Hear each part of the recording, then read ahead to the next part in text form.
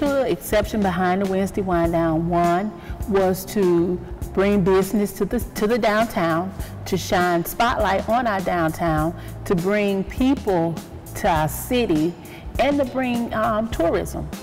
And it has really done, it has done what it was designed to do.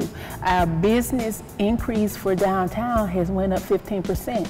So the interest in opening up a business downtown has really sparked. You know, East Point was a quiet city basically for retired people, but now people are saying, oh wow, I didn't know East Point had nice homes. I didn't know that their downtown was like this. So now people are actually considering coming to East Point. And that was the whole idea for the Wednesday Wind Down, is to bring the people and the business to the city.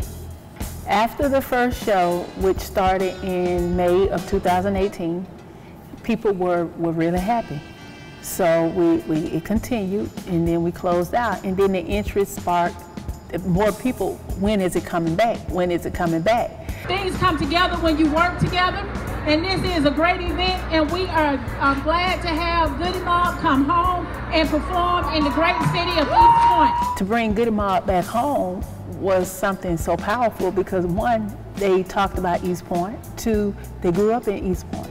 One of the members, Big Gip, actually grew up in East Point, went to Dotson Drive Elementary, which is now the Fulton Leadership Academy, went to Paul D. West, went to Russell High School, which is now Tri-City.